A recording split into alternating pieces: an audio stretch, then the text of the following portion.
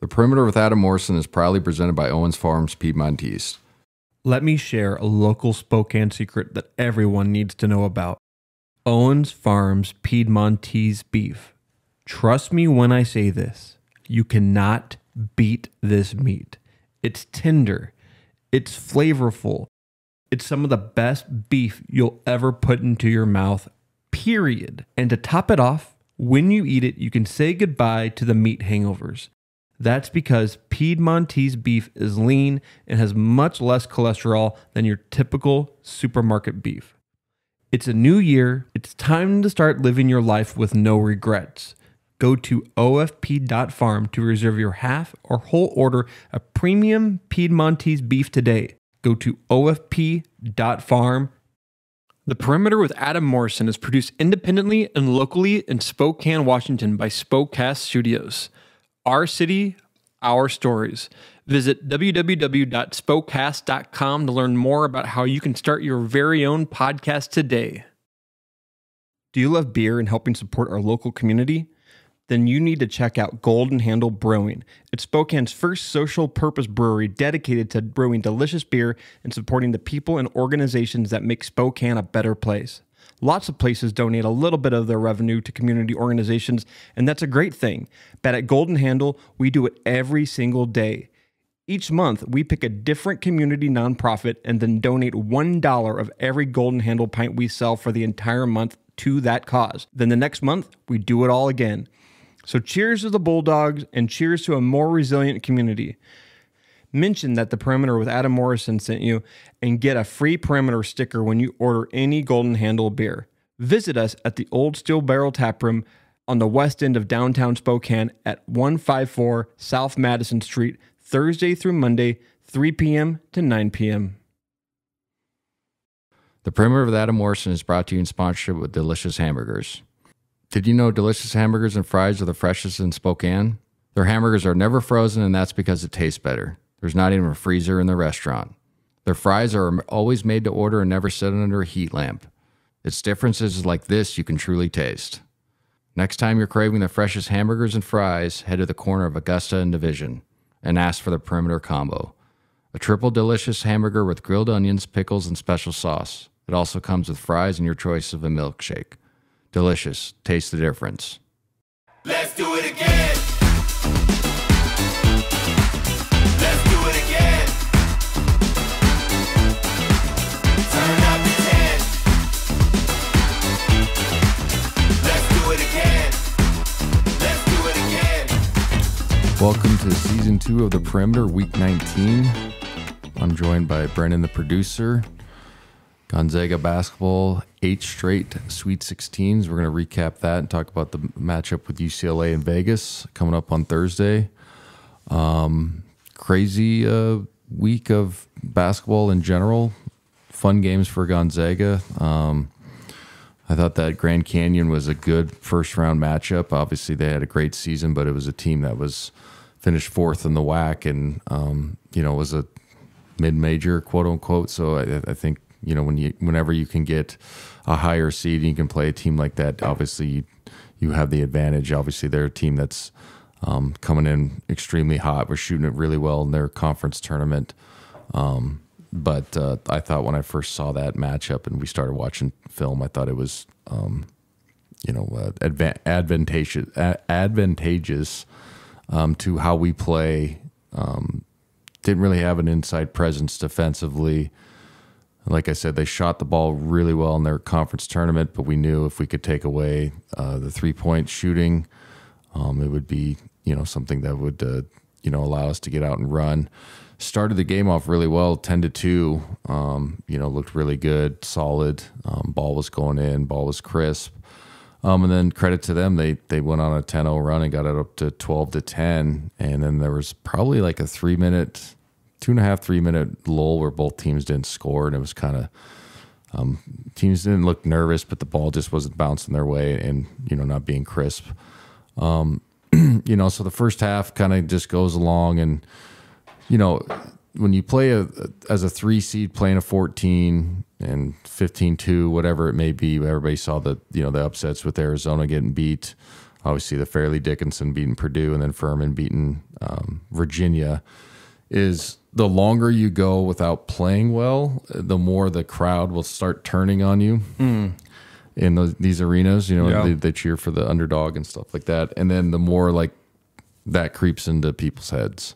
We could lose this game. So that probably 6.5 minute stretch in the first half where they ended up taking a 7-point lead, was, you could feel the energy in the gym kind of shift. And obviously, if you're a Creighton fan who's watching the game, and it was TCU fan watching the game, Baylor, but whoever was watching the game was starting to cheer for Grand Canyon, right? Because you're trying to think of ahead of who you're going to play. Arizona State, especially, like the people out on our side. But you're starting to think, well, okay, if we win, we want to play the lower seed, obviously. So there was a stretch there where they, like I said, they get up 7, and about 5.5 minute mark. I think the key to the game, it sounds funny, but there was a tip in by Drew Timme on a putback dunk, which he's not a great leaper, and he knows that, but like a nice tip slam in transition. And I think it got us within 3 at that point, and it kind of got everybody else going. And then we went on a 16-0 run going into the end of the first half, all the way into the second. And during that time, we went 7 from 9 from the field and started really, moving the ball offensively. And that's when everything was going our way. Julian Strother was fantastic at 16 points in the first half, 28 overall. Was really rolling offensively, knocking down shots. I liked how he was coming off, our wide pin down action and dribble handoff action and getting to the paint. He's starting to make that 12-foot, 14-foot runner. He's been making that for the last 6 weeks, is basically what I'm trying to say. So it was really good. And, Drew played a solid game as well with 21, 8 of 13 from the field. And then, like I said, Julian, 9 of 15, 3 of 6 from downtown, 28 points. And then Anton had a fantastic game, 6 of 9, 2 of 3 from downtown, 11 rebounds, 14 points. He's been really unsung hero type of deal for us the last, pretty much the whole year. I don't think there's been a stretch where he hasn't played well. It's not just scoring, but it's like rebound, defending, being in the right spots, making the right plays. I don't think there's I keep thinking, I don't really remember a stretch where he hasn't done that all season. So, it was a cruise control after that 16-0 run. We get, 12 to 14 point lead throughout the second half, and kind of it was nice because there was never a moment of anxiety. It never creeped in. Yeah. And like I said, that whole week, that first Thursday and then even that Friday, there was games where, those higher seeds were getting, having real success against the 1s, 2s, and 3s. And you never want that to creep in because it really does change at a building. I don't know if some of the listeners probably have been to some games and some haven't. You start rooting for the underdog really quick. Officials start going that way naturally. You know what I'm saying? Just a little bit. They like to make those big time calls where the crowd changes. So that was really, I think, a great positive to that game. Obviously the win, but we never had a point where I felt like Grand Canyon was truly in the basketball game in the second half. And so we just, like I said, kind of cruise controlled, still played well, but cruise controlled the rest of the way. I thought defensively we did a really good job on, all their guys. They only shot 43%. They were 9 to 24, 37, which is not terrible from 3, but the last 3 games that they played, they had 39 made threes, so obviously 13 a game. Yeah, so that's it was a big emphasis in the pregame and the scouts. Run these guys off the line, make sure your rotations are good. Make them take tough contested 2s instead of 3s. And we did that. And like I said, we started rolling offensively in the second half. We ended up shooting 30 of 56 for 53%, and then 7 of 15 from downtown. So 46 was great there. Then made free throws 15 to 19 and, got to our, about where our number is offensively, 82 points scored. And I was really impressed with that, the actions that they ran. I think Bryce Drew's a very good coach. Scott Drew's brother, he also played at Valpo for his dad, and everybody remembers that Valpo play. We still call it Valpo. It's that throw it deep to your big, and then 2 guys peel off, and you hit that crazy 3 in like 99 or 2000, and it's like a play that's forever called Valpo. But they run really good action. So that was coming into that game, watching the tapes, like, well, we have to be on defensively and make sure that we're talking through all of our switches and different ball screens and stuff like that. Guys obviously did that, but it was like, well, this guy obviously can coach, but it's like he runs really good stuff. So good season for them. It's cool when teams can make runs and they go on the conference tournament runs and get in. But like I said, it was nice to have no anxiety in the second half. I mean, it really was. No, it really was. Like getting up, I think we went up 22 points at one point in the second half, and you just felt, especially under the 10-minute mark, it felt like this is done. This is done, and you want to get to that point in the game, and especially in that first round game. I feel like, especially after, since we played so late in the first round from all the other games, seeing the 1 seed lose, seeing Arizona lose, like it was like, even in fans' minds, it creeps in there. Like, this is not a gimme. Like I think a lot of that has to do with just how much more parity there is in NCAA now. Yeah. But good to get out of the first round like that. Yeah. No, I think you hit it on the head. That parity is a true thing, and transfer portal, NIL, all that stuff makes it easier to compete. You can piece together teams quicker. You can get guys that, maybe had smaller roles at bigger schools or whatever, and then you can piece together like a team that's older and experienced. That's kind of what Grand Canyon did, and a lot of these successful teams are doing that now. So it is fascinating, the parity in college basketball. I think it's great for the sport because now, like, literally any first round game is live. You know what I'm saying? Like, it used to be the 16, even the 15-2s weren't really. Now I think there's been three in a row. Yeah. 3 in a row. So it's like, you better be ready to go. Yeah. And if you're a fan base, like, understand, like, obviously you don't want your team to lose, but you need to, like, understand that, it's not just about covering, you know what I mean? Like it used to be in the first round. Like now it's, survive in advance, but that's a real deal. And like I said, having no anxiety because there's no pressure on those, high seed teams in that first round. And you can just feel it even when you're watching the games, not even in the arena. When you watch the other games on TV, you're like, oh man, like you saw Arizona get really tight against Princeton. And then obviously the Purdue, I didn't get to see the game. They were showing that, as it was going when the Grand Canyon game was, and they showed the last 5 minutes, in and out of our action on the big screen. And like, I had to keep looking. I didn't even want to call the game. I just wanted to watch the end of it. You could see Purdue. But it was fascinating just reading the game recap.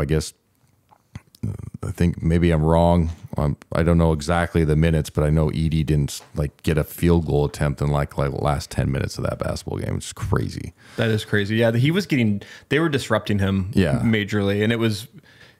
Yeah, it was. But you still throw it to the best player in college basketball every time down and play off of him. Yeah. Right? Like, and he has 21 and 15 and he doesn't get a field goal attempt at the end, and I don't know. Yeah. And it was a true David Goliath deal. Did you see that stat where it was effective? Ken Palm has an effective height metric. And Purdue was number 1, and Fairleigh Dickinson was 363 out of 363. Holy cow! Yeah, that is a crazy stat. That's a crazy stat. Yeah. So obviously height doesn't matter, and it does in certain areas, but it was just fascinating because when we played up Purdue, obviously we couldn't do anything against just his height. It's not like we didn't have a good plan or anything like that. Like, he just caught, turn left shoulder shot, right hand jump hooks all day, and you're like, well, I'm in front, or if I go, chest front or whatever, like, he's still getting the basketball. So when I saw that, I was like, wow, like, that's crazy. You felt bad for that Purdue program too, because that's going to hang over your head for the rest of your career. Yeah, unless you win a championship like Virginia did. But that's good luck. You know what I mean? Like they had the ultimate redemption and won it the next year. But like, that's one of those that just hangs over your career for just forever. Just, you guys lost to Fairleigh Dickinson, and they weren't even supposed to make the tournament technically, right? Yeah. They did lose their conference championship game, right? I did not know that. So Merrimack, remember we played Merrimack 2 years ago at the Kennel? they made the transition. There's a weird rule. Once you go from Division II to Division I, you have to wait 3 years for postseason tournaments. And so Merrimack won the whatever ASUN championship. And so Fairleigh Dickinson technically was not supposed to be even like in the deal. Oh my gosh. Yeah, and then they win. So it was funny. That is funny. Interesting. So anyway, we obviously watched the Arizona State TCU game, and you know, obviously we know the outcome, but before the game started, from my eyeballs and kind of knowing college basketball and who's good, I thought Arizona State would have been a better matchup for us just in totality. You know, I think they were, you know, long and athletic, but they weren't as big and strong athletically. And I think they played a little bit more loose that sometimes plays into our advantage. Not smart is the, like, basketball IQ, not smart is what I'm trying to say. So like take some bad shots or, you know, miss some easy rotations defensively. And, you know, and if you play really disciplined, that can help you win basketball games. So watching that game, obviously they played fantastic. I was, you know, kind of rooting for Arizona State just from a, like, not the seeding, but I was like, this is just a better matchup for us, in my opinion. And obviously it didn't go that way. And we knew TCU would be a good, solid, hard-nosed basketball team. Jamie Dixon's got them playing extremely hard. Another guy that's used the transfer portal to his, you know, to his benefit. He's got a bunch of 21, 22, 23, 24-year-olds running around there. I mean, the kid Chuck O'Bannon, you know, if people really want to go back in college basketball, Charles O'Bannon, the O'Bannon brothers at UCLA, they had a great run in the 90s. I remember growing up watching them. Anyway, he was a year below Zach Collins, and he's still in college basketball in high school. Okay. Do you see what I'm saying? Yeah, like, yeah. So, like, he has old guy. Like, Zach Collins is in the fourth year in the NBA or third year in the NBA. So, like, like Brian Michelson was just saying, like, you know, just we're talking at breakfast or whatever and team breakfast, and he's just like, oh, yeah, like, I watched Chuck because he's from Vegas. Like, I watched him in high school play against Zach Collins, and he was a year below him, and now we're playing again in 2023. That's crazy. You know what I'm saying? So the point I'm trying to make is, like, everybody's using the transfer portal, and, like, there's a bunch of old guys, and eventually it'll start tapering back down to more normalcy once the COVID year kind of leaves. And then I think they're putting in a new, what's the thing? Oh yeah, you get one free transfer, and then the second one you have to, like, sit out. So it's just not, because there's some guys that have been 4 or 5 programs, and it's like, come on, man, like, at some point it's got to stop. It has to stop. It has to. Like, you kind of have to, like, and it's kind of a deal for young kids in life too. Like, you can't just bounce around jobs, you know what I'm saying, without getting any continuity or whatever.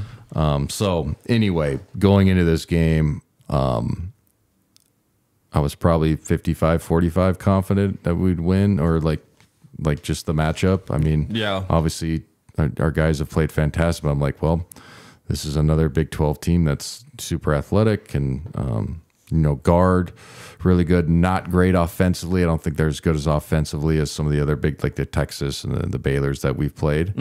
But also it was like, they're going to, you know, down on side ball screens, they're going to switch multiple actions. I was curious to see what they were going to do against Drew Timme. Early, they went black defense, which is a double team from the bottom side, because he likes to spin a lot, but a lot of teams do that as well. So you take away middle, force some baseline, then you double from the bottom side. What you get, how you can counter that is obviously weak side cutting, and then you can hammer screen on the backside, and which we did, and I'll talk about in a bit. But you know, they started the game extremely aggressive defensively. Like I said, we knew that going in watching the film. They switched everything, which is, I've talked about it on my broadcast on the radio. I don't know if I've talked about it on this show. It's how lethal that can be if you do it at a high level. And I don't care if it's high school girls, boys, AU. If you can switch correctly, you take away so many different actions that teams run, and you eliminate potential mistakes or advantages other teams have, right? Especially against the shot clock. And they were really good at that at the start. Julian was not getting his wide pin down action. They were top-siding all of his DHOs, because obviously he had 28 the game before. He's been our second best scorer all season. And then with Drew started off great in that game, but they were double teaming from the bottom side and they were trying to push him out from deep touches. And so they kind of got us in a lull early in the basketball game. At one point, we were down 10 in that first half. And, it wasn't we can't do this, but it was like, we better figure out a way to get better touches. And credit to the staff and the players as well. Drew was starting to get lower angle touches, and he was just starting to go up and finish and make, simple plays to score. So, we get in that first half, and again, we had a stretch there where we couldn't shoot the ball, couldn't make free throws. We were 12 for 33 in the first half, whatever that 36% or something like that. Yeah. 2 for 14 from 3, 14%, and then 7 of 13 from the free throw line. And then if you look up, we're down 5. And I said on the broadcast, like, we could be down 12 to 15 really easily. And so it was a silver lining thing. It was like, we've played as bad as we can as far as shooting the basketball. Rasheer Bolton was 0 for 5 from 3. I think 1 for 6 overall. Just nobody can make a jump shot. And we were getting pretty good looks because against, an ice team, what I mean by ice is, when you get side ball screen or DHOs, they send everything baseline. So you topside it on ball, okay, and then you preload on the bottom side. And it forces you to take sometimes bad, like 14, 15-foot jump shots, but then you have to get through your pressure releases. And then on the back side, if you run it right and run it quickly, you can get open shots. So, but you have to make them, right? You know what I mean? It sounds funny, but it's like literally like, hey, you got to step up and make these so they stop being successful, that type of defense. And then maybe they play you a little bit more straight up and traditional. You can do most of your actions. But we just didn't make shots. But again, like I said, going down 5 at halftime, playing that bad, I was like, you know what? Like, there's no way we can play as bad as we did in the first half. And the second, maybe we could, anything's possible, but I don't think we will. And so I felt good in that sense going into halftime. It's like, well, down 5, and they probably were like, shit, we should have been down. We should be up 12. Their coach staff was not going to say that out loud, but like, fuck, we missed an opportunity, like 12 for 33 and 2 for 14. And then, missing 6 free throws that we did. It's like, we should be up 12 to 15 on Gonzaga and then really can put the, hammer down for them. So going into that second half, I was, obviously looking forward to seeing how we came out. And I think the play that really got everything started was Rasheer made a 3 early and got one to go down on a kick out. So it was like, all right, he's seen one gone in.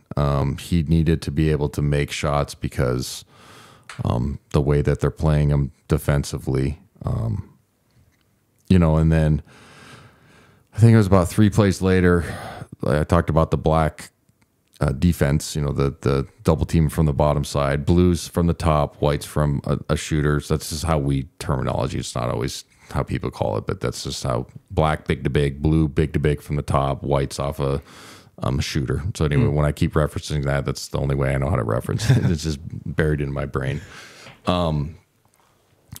He got that bottom side skip, like I told you, against if you hammer hammer screen on the weak side, and he got a corner 3, so he makes 2 in a row.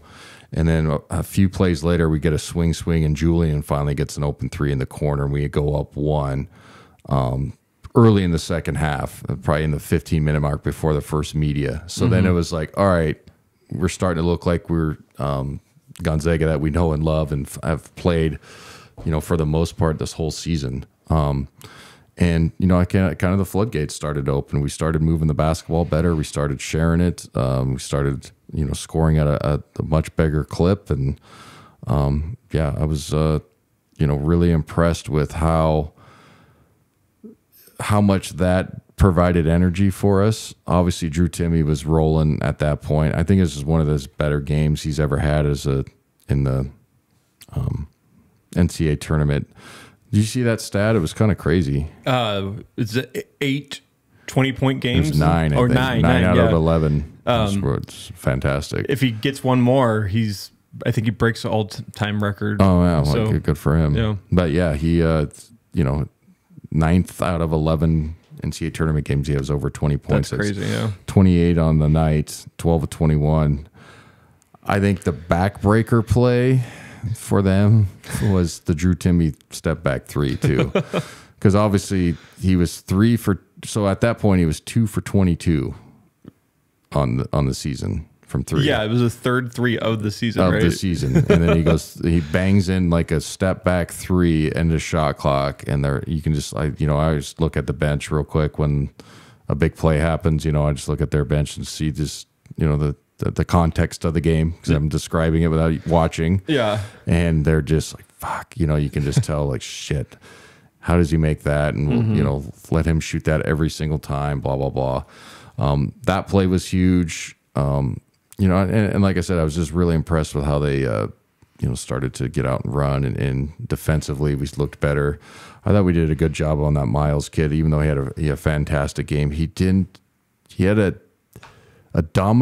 game that was really efficient, but it wasn't dominant. And that was kind of what we were trying to achieve, I think, defensively against him. I thought, we knew he was going to be really good. He was, preseason all Big 12 player of the year, didn't get it, but he had some injuries, but I think first team all league, you know what I mean? Like really good point guard.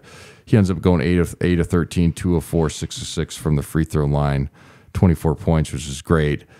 But he didn't control the pace of the game in the second half, if that makes sense. So like when he was getting his stuff, it was kind of here and there. It wasn't like he was, completely breaking us down defensively, getting into the paint, making, passes to the outside. We did switch the coverage on him in the second half. If people noticed, we went to what we were doing to Aiden Mahaney and Cam Shelton with a long show until he got rid of it and a tag on the weak side, which I think is what you kind of have to do against, really good point guards or anybody who's really good off screen and rolls, and you have to live with swing, corner 3 sometimes. It's just how it goes, you know what I mean? But you're taking the ball out of his hands and making him, give it up to somebody else. But I thought in that second half, it was really fantastic to see our guys, kind of get out and fly around and make big time plays. I thought Malachi Smith was fantastic in the second half. He goes 4 for 6, 3 of 4 overall.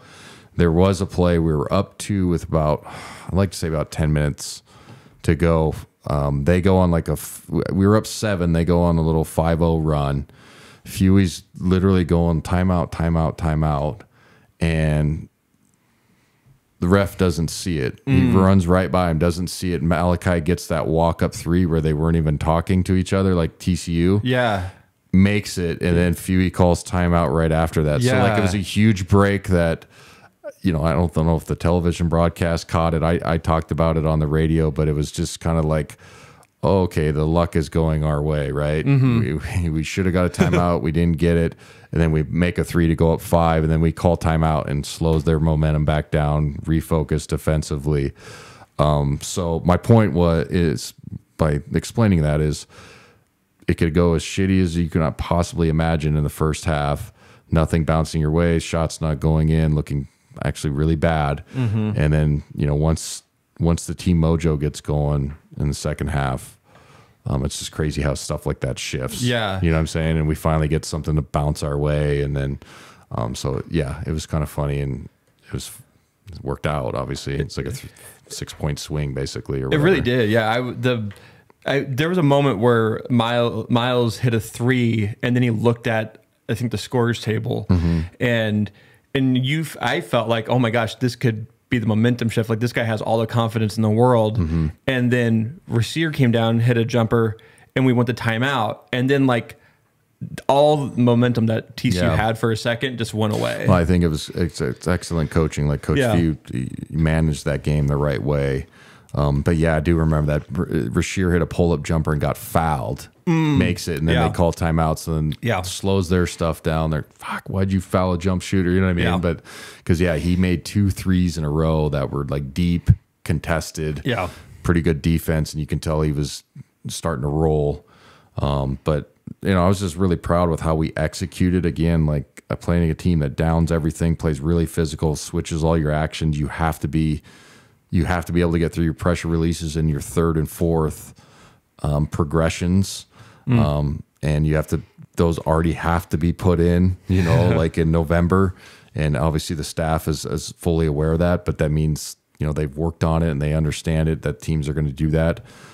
So I was really impressed with how well we played. I thought Drew Timme was legendary game. Like I said, he did a better job of just getting low and deeper post touches instead of waiting to catch, outside higher up and allow them to double. He got low angle touches and just went up and was simple and scored the basketball. So fantastic game, man. Like it really looked bleak there for a second. Like I said, the positive that you had to take out of that first half was only being down 5. It could have turned any which way. Yeah. And so great win for this program. 8 straight Sweet 16s, which is bananas to think.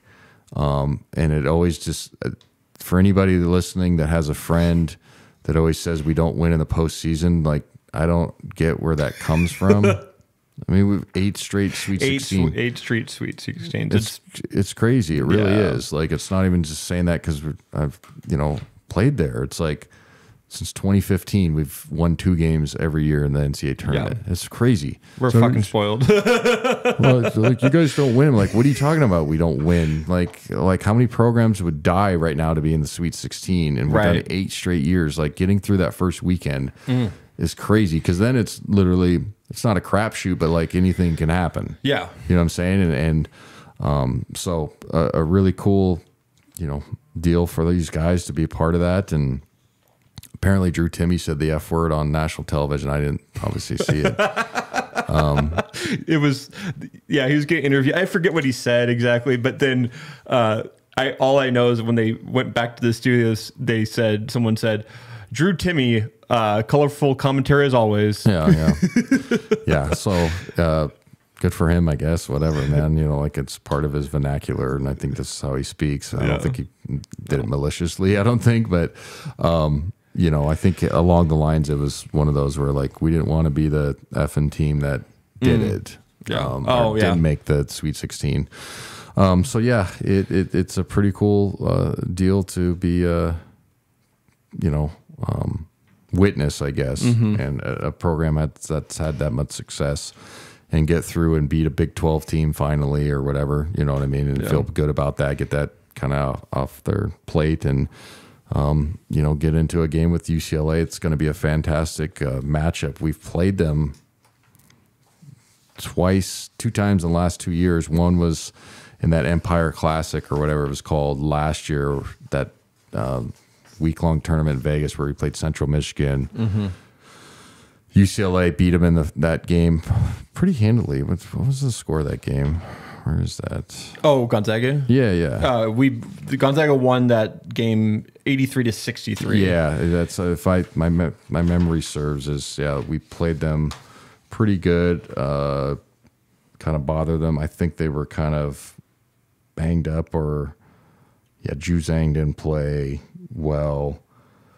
Okay, yeah. So just re-looking at the stats, I think we just kind of jumped on them early. They only shot 35%. It's almost like a totally different team last year, though. We had Nemhard and and Chet. You know what I mean? So like, it's kind of hard to look back. Caden Perry played in that game. Looking at the stats, played 7 minutes. He hasn't played a game this season for injury. So it'll obviously that'll take an effect. And then the year before was the Jalen Suggs miracle at half court and overtime in the Final Four, the COVID Final Four. So we've had some success, and then we played them in 2015 in the NCAA tournament and beat them to go to the Elite 8 in Houston, I think it was. So we've had some success against them recently. It's just always funny. We find ourselves playing them now in the NCAA tournament or like in non-conference. So it's going to be a really good matchup. I mean, Vasquez is his name, is I think Pac-12 Player of the Year, fantastic, 4-year player, kind of an in and out face up 3 that can post up, can score in the mid range, capable shooter from 3. not lightning quick, but just like a really good basketball player, is the best way to put it. And then the Tiger Campbell, the little point guard's fantastic, really quick, can get inside, makes good decisions. And then they pride themselves on playing really good defense and playing really good half-court offense. So it's going to be interesting to see what style prevails in that basketball game. Trying to think who's the... Oh, yeah, they're missing the Clark kid who tore his Achilles, I think, in the Pac-12 tournament, which is unfortunate. I think he was Pac-12 Defensive Player of the Year. Wow. So they are a little bit shorthanded. They had another kid roll his ankle in the end of that basketball game, but he was walking at the end of the game against Northwestern. So I assume he's fine. It could be adrenaline, but they're going to be shorthanded. Hopefully, hopefully they're at full strength. I like that. You know what I mean? Like that's not one of the things you want to root for, but they definitely are banged up is my point. So it's going to be a fantastic game. It's cool that it's in Vegas. So, hopefully the fans will travel. Both programs will have fans there. They travel pretty good for UCLA, like for LA team, if that makes sense. Yeah. I don't know if they draw great for their home games, but I think they travel well, if that makes sense. But yeah, it should be a fantastic, occasion. Again, I gotta go through another week where I gotta talk about fucking 2006. My AD came up. He's like, dude, he just laughs. He's like, you guys got to do this all over again. So I'm like, and it's funny. Like people probably don't even realize, like we played them last year. We played them in the Jalen Suggs, like one of the greatest Final Four buzzer beaters of all time, and we played them in 2015. Yeah, like just a little reminder. But it is, it is what it is. Like it doesn't bother me anymore. And obviously, I'll probably do some radio shows or some national shows. I usually, to do some interviews there. And so yeah, that part of it, it's just funny. You know what I'm saying? In all reality. But again, these programs are light years from when that was, if that makes sense. Yeah. So, and they've played each other and they kind of built the West Coast rivalry, I think. Because it used to be Arizona before Tommy got there. Obviously, Arizona's still great, but we'll never play them. Right. You know what I mean? Unless we absolutely have to in a tournament, but we'll never schedule a series with them. It just doesn't make sense. I doubt that we ever will. You don't play your buddies. Yeah. So like UCLA and probably Oregon was for a little bit, but UCLA is probably the program on the West Coast that's, our rival and probably compete against each other a lot of times in the recruiting. And, it's not just the 2006 game, you know what I'm saying? Like it's, right. You know what I mean? Like it's a legitimate program rivalry. So, looking forward to it. It's going to be a fun chapter in that, series. And, I know they got a lot of, animosity towards us as far as just a program, because we beat the shit out of them last year. I mean, we went by 20, it was going away. They were really frustrated. They couldn't run anything offensively. And then the Jalen Suggs three was, just one of the all-time greatest, like I said, Final Four threes. And they were hitting lightning in the bottle that year. That's when they were the first four, I think. And remember, they played them. Yeah. They were 11 seed, and then they played themselves all the way to the Final Four, beat Michigan in the Elite Eight in the same arena, which it's when they did the big curtain and split. It was kind of like a state basketball tournament. It was for COVID. It was the COVID one. Yeah. I mean, the NCAA did a fantastic job just to get that thing through. But I remember sitting there calling the game, or getting ready to call our game, and the other side just going crazy, Michigan fans.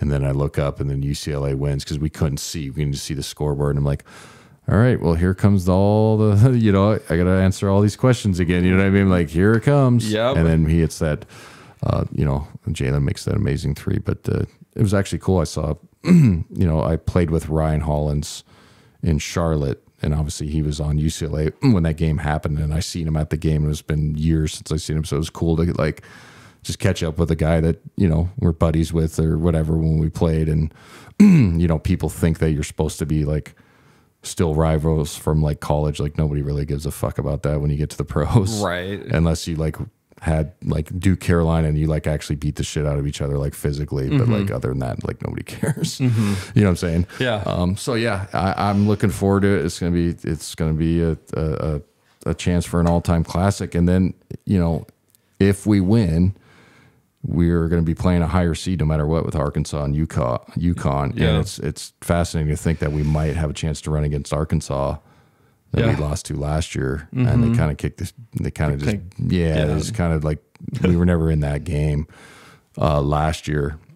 So Yeah, they're getting hot at the right time too. Like Musselman's a good coach. Yeah. You know, I don't necessarily have a good or bad comment about taking off his shirt all the time, but he can coach. He can. He's been in the NBA. Yeah. He's gotten programs. So I mean, that's, I don't know. People like to talk about that, but I don't know.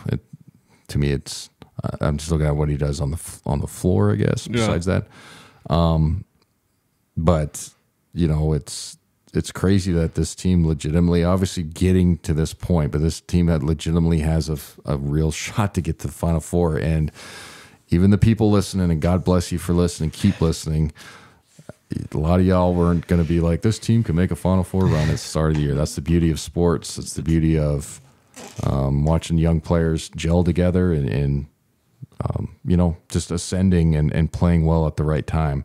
Obviously, we got to take care of business, but I mean, it's a 2-game series now, and we're on the West Coast. We don't have to worry about time difference. Yeah, we've played the, you know, in that building. We've been we've played this team, you know, in the last 2 years, so familiarity is going to be great as far as scouting. You know, like it's not like they're going to change completely all their actions and stuff, so that's going to help. And then if, let's say, Arkansas wins, it's the same thing. It's like, hey, we played them last year, guys. Let's watch the film and see what we need to take care of. So it's ended up being a great draw. it really did for us. You know what I'm saying? And so I think that TCU game was the scariest one, obviously 1 out of 2, but I think that was the scariest matchup, and we obviously got through that. You know, and so I'm looking forward to it. We leave tomorrow. There was some talk to fly directly to Vegas, but Fewy wanted to come home, which I totally understand. Being in Vegas for too long, not even trying to be funny, is just not good. Yeah. You know what I'm saying? Like, you need to come home, but then also it's like, got home at 3. I was in my bed at 3:30 last night, and then obviously doing this was fine, and then leaving tomorrow, whatever time we leave tomorrow. So it's like, come home to do laundry, and that's about it, and turn back around. That's a lot of traveling. Yeah, it's all right though. But, I mean, we charter, yeah. so I mean, again, I don't like to be the guy that's, it was so hard. It's like, nah, I just called basketball games and drank beers on the road with my buddies, and it's okay. No, right. for sure. So I got to ask you a question about. So this last week they unveiled the AT&T commercial, and so about 3 weeks ago you went down there and filmed in LA. Like, I got to ask, like, how did this come about? How did the whole AT&T commercial thing come about? So they got a call from the old agency that Priority Sports. I guess they still represent me, but they just send me stuff that people just go through them. Yeah. So like, if that makes sense. And it was when we were on our LA trip, when it was Pepperdine LMU, and you know, one of their workers, the gal, was like, hey, I got this really good opportunity for you. You should probably listen to this one. And so I listened to it, and I've been offered commercials in the past. I did a FanDuel one last year, but I've been offered ones that were themed behind that. Yeah. And I've turned down a couple in years past, because I'm always like, are you guys making fun of me, or are you just doing this like you know, like, what's the tenor of it? Yeah. And the tenor was fine. So I was like, sure, yeah, I'll do it. And so I flew down the day, so I flew back from LA and then flew right back down the next day, which is fine. You get that 7 a.m. direct that you know, that one in Alaska does, I think, from coming out of Spokane. And so we did it on a public beach, the Will Rogers one. So it's the one when you get on the PCH going towards Malibu. It was a huge production. There was 6. We had 6 trailers, so I had my own trailer and stuff like that. So it's kind of interesting to go through that, and makeup and all that stuff. They told me to bring they couldn't find like a, you know, Gonzaga Morrison jersey, and back then they didn't have the names on it. Right. So that jersey is literally my game worn jersey. Oh, really? Yeah. Like, I still, you know, obviously still had it in my closet. So I did that, and my parts, I had Me and Greg with a pickup thing that we did on the commercial, we probably did 9 or 10 takes. That was it. It was great. And we did it like first thing in the morning. So it was like 8:30. It was nice out. It was like 55 degrees, wasn't too cold, sunshine. So that part was great. Hammered through ours. And then we had to do the shot at the end where, you know, everybody's singing or whatever. We did probably that at 4:30 at night. So I sat around literally for whatever 6 hours doing absolutely nothing, which was fine. Yeah, you know, like just walking around and I had to sing One Shining Moment, like the last chorus in a booth. It was kind of weird. And like you had to, like, they had to get your vocals for it. Yeah, we had to sing it. me and Greg Houghton had to sit in a van and sing it, which was funny. They're like, we don't care what it sounds like. We just need it for, you know, like to dub your voice if we can't hear it with the waves or whatever. So did that, and then so honestly, I was probably on set like in front of a camera for like 2 hours. Like I said, I did a FanDuel one last year, and I was on set on camera for like 6, and I didn't say a word. I fist pumped like 80 times. So this one was fantastic, and like people were super nice. It was a huge production. There was like 80 what am I trying to say? Extras. Yeah. So like it was huge. Yeah. And like the gal that works for Priority Sports, you know, obviously she does this type of thing for, you know, NBA player. Like it's a big agency, and she's like, this is the biggest production I've ever seen. So it was really cool. And people were really nice. I got to meet the you know, Greg Oden for the first time. Really nice dude. He's a coach at Butler now with Thad Matta, who coached him at Ohio State. He's the Dobo, the director of basketball operations. Obviously, I've never met Christian Laettner. Talked to him for 15, 20 minutes. Nice guy. He's actually said he wants to move to Montana randomly. He's like, I've been to Missoula. It's beautiful up there. He's like, I'm tired of Florida. He was talking about like his kids are almost done. So like some people want to get out of that climate. I get it. That's what his basis was. He's like, I just want to get out of that climate. Yeah. So I want to go to Kalispell, Missoula. I'm like, cool, man. Like, I was like, do you know it's like fucking 10 degrees and you can't see for 2 months, like in Spokane? You know what I mean? Like, I hope you know that. And then the Sabrina gal was fantastic. Obviously, my daughter plays AU basketball, so I'm a fan of the girls' game, and she's like one of the up and coming like triple double machine. And they just picked up Vandersloot and that the other girl, what's her name, that played at UConn for the New York Liberty. So like they got a squad now, and I was just kind of picking her brain. I'm like, so you can play on the ball, off the ball? And she's like, oh, I finally get to play off the ball a little bit. And Courtney's going to bring it up. And I was like, that's pretty cool. That's awesome. Got our autograph for something, which was cool too. Extremely nice. Like, everybody was cool, man. And so it worked out. And I get a lot of texts from it and stuff like that.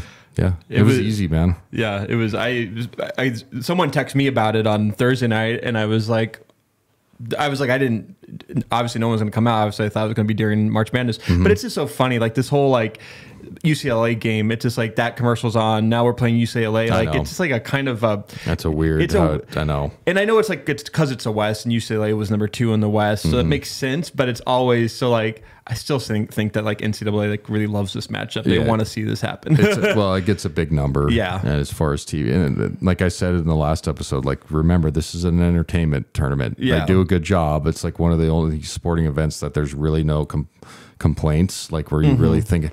But they do matchups for TV. Yeah. It's made for TV. So like that when they're looking at that, they go, okay, how much, ad dollar, all that stuff matters. And Gonzaga, UCLA on the West Coast, like those are 2 of the biggest programs besides Arizona as far as like markets. The only other one that would equate to it would be like whoever's in the Salt Lake market, like Utah or BYU. But you know what I'm saying? Like as far as like getting a big number for college basketball. UCLA obviously being in LA, anything in Southern California, but then Gonzaga was always a above average draw as far as television.